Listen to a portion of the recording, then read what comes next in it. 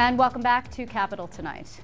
The State Senate Education Committee held its final hearing in Albany today as parents around the state are speaking out about the Common Core. But that is just one of the topics that this committee has been hearing about across the state as it takes testimony. Joining me now to go over the issues, also to explain what the legislature might be able to do about them, is the chair of the Senate Education Committee, Senator John Flanagan. Welcome back to Albany. Thank you. Thank you very much. So this is the final in what, five? Five hearings around the state. Yep. There was one in New York City, one in Long Island, Syracuse, yep. Buffalo, New York City, Albany. Okay, and is there an overarching truism that is coming out of this, something that everyone across the state shares? Yeah, some basic things, and I say this all the time, but it bears repeating. Parents all want the same thing. I don't care where you live, what your income is, what your background is. They all want a good education for their kids. That's paramount with everything. There's a lot of frustration out there. It's palpable, it's real, and it's growing. We had started doing this in July. We announced that we were going to do the hearings. You might have been the first, right? We were definitely the first. And we're the only ones that have had formal public hearings. I mean, we're going to have a full public record. We have reams of written testimony. We have hundreds of emails from people. So part of that is not only to listen, but to figure out what, if anything, needs to be done. And obviously, we need to work in concert with other people. Right. When you started, though, did you know what you were getting into? Did you know that this whole Common Core curriculum was going to be as big of a problem? You got started before the test scores even came out. Yes, we did. We had announced the schedule, and on a practical level, we weren't going to have hearings in the summer because we figured people aren't going to be engaged. We purposely scheduled them right after school started. Yeah. But we had been talking about this in the latter part of the session, so there was build-up in terms of what we wanted to do. I'm not surprised by the level of participation, and you have all kinds of mixed comments that come back and forth, but I will tell you flat out, I think we have done a very good job of getting a clear cross-section of opinions. No shortage of them, no lack of passion attached to them, and we had probably more people anti-Common Core, and particularly as it relates to the implementation, than pro. So. All right, let's stop right there, because this is a point that gets convoluted all the time. Common Core, we're hearing from the unions, and we're hearing from even yourself. I think initially you said the curriculum itself is something that everyone supports, generally speaking. We want to raise standards, we want kids to do better, we want them to be competitive, we want them to do well. But the implementation of those standards is a different thing entirely. That's the point that people, I think, are so upset about. And you said just earlier this week, I think you had one of these public forums that John King, the SED commissioner, attended in Long Island, right? Yep. And you said you think there has to be changes now. Changes to what? Well, but you you made a comment that it's really important to make the distinction. Right. Common Core standards are that. It's a set of standards that's been adopted by many states across the country. Common Core curriculum is completely different. Related, but completely different. Okay. And people mix them up all the time. The standards are a broad set of parameters with a strong set of goals for academic success, ultimately. Curriculum, the state does not mandate curriculum. We haven't done it in the past, we don't do it now, but there's been a lot of confusion created and a lot of consternation and ridiculous frustration over what has happened. What kind of curriculum is there? When is it coming about?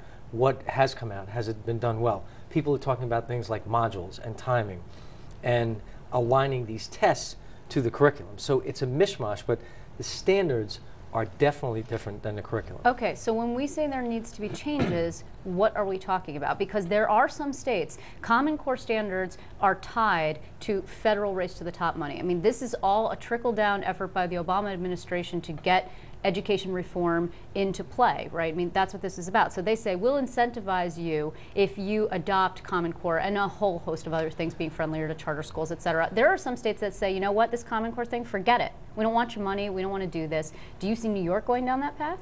I don't see that happening right now, but I want to make a distinction. Of the 45 states that have adopted Common Core, only 11 are involved in Race to the Top. So there's a small nexus, but the Common Core standards, there are many states that have not adopted it with Race to the Top funding or any ties. We did, but that was adopted in 2010. Do I see that changing right now? No. One of the groups that testified today, the Educational Conference Board, that's comprised of 7 major groups in the state of New York. NYSET, school administrators, superintendents, school board members, PTAs. So it's 7 major groups. They came out reiterating their support for Common Core standards. they're not happy with the implementation because it's been messy, it's been inartful, and you can't, at some point you can't make excuses for it. Okay, so we're not making excuses. The question is, what can be done about it? Because there's a certain degree of autonomy in the state education department, right? The Board of Regents runs the education department. Right. The commissioner answers to the Board of Regents. The Board of Regents, let's be clear, is appointed ostensibly by the Assembly because they have more members than the Senate does. I mean, that's No just question. how it works. Okay, so there are people, some of your colleagues, some not your colleagues, calling for the head of the commissioner, John King. Do you believe he needs to resign? I think that this misplaces the focus. We can talk about the regents, we can talk about the commissioner. This is about educating kids, and that's, I think those are side issues that, you know, fill the air, so to speak, but that's not what the focus should be. I want to know, what are we doing to make better teachers in the classroom? How are we looking to improve student outcomes? And the commissioner has been all over the place. I don't agree with him on everything, and I wouldn't expect that I would. I don't agree with everything that the regents does, but there is a clear distinction. They set the educational policy in the state. Overwhelmingly, we provide the funding and to some degree oversight. So we have a role to play, but I also think there's an element where the legislature should not really be setting the educational policy. Leave it to the people who are experts, who are out in the field, and who are educators by background. So do you imagine that you will try to do something, the Senate will try to do something of some nature to get involved here, other than the hearings, which of course obviously you've been having, but what comes out of those? Will legislation come out of those? I would say several different things. We just finished them today. Right. We're going to take written comments for 2 more days, put together the whole record, which is essentially online already, send it along to SED, to the regents, to the governor, to our federal representatives, which I do want to talk about. And I think there are 3 basic components. Number 1, action items that can be done by SED now, within their purview, that they can just turn around and change things right away. Second is, in terms of funding, a lot of push for money for professional development. There's some out there, but how do you do that equally across the state? And then third, some potential legislative action. But the reason we had the hearings was to get the legitimate input. And now I think we'll come up with a series of recommendations. For me to have said that in the middle of these hearings would have been foolish, because it would have showed that we were not going to listen. What about the governor? I mean, the governor has really stayed out of this whole battle. Should he be more active? And if so, what should he be doing? There's no question that the governor should be more active. He's the chief executive of the Empire but State. he didn't choose John King. I didn't choose John King either. No, I know. I'm just saying, you He say bears the legislature responsibility. has an oversight responsibility, Yes. we have a funding responsibility. Okay, so I understand where you possibly could go with that. What should he do? He bears responsibility to what exactly? Well, he certainly bears responsibility in terms of the budget. And there's a lot of things that he can do as the chief executive that affect many other agencies. SED is different because of the regents, I grant you that. But he is the chief executive of the state. He bears an equal, if not a higher, responsibility than all of us as legislators, because the governor has talked about education. He referred to himself as the student's lobbyist. He did, so yeah, he did. I think there's a compelling argument that you should be weighing in. His opinion matters. What he says clearly will have an effect. It may push it one way or may push it another. But I think to some extent, primarily because I chair the committee, that when I say certain things, people will pay attention. What about the moratorium on using the results of testing for teacher evaluations, which is what the union is seeking? The union is seeking a number of different things, and here's a perfect example. The PTA comes out this week, they want a 1-year moratorium. Right.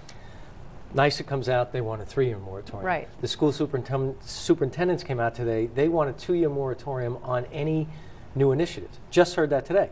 So I think there'll be a lot more debate. I do believe that there's going to be a strong push to put the brakes on. And it's, you know, SED is out there, but I'm not sure. People don't feel like right now that they are being listened to with follow-up action. Okay, and we're going to have to leave it here, unfortunately, but let's put this sort of overarching thing on the table. While the grown-ups are all having this debate, the people ostensibly who we started this whole conversation about, and you said everybody in the state wants one thing, they want what's best for the children. While you guys are all having this fight, the kids aren't going to be able to make up 3rd grade or 5th grade or 8th grade or whatever it is that they, so if you put the moratorium on, then where are they?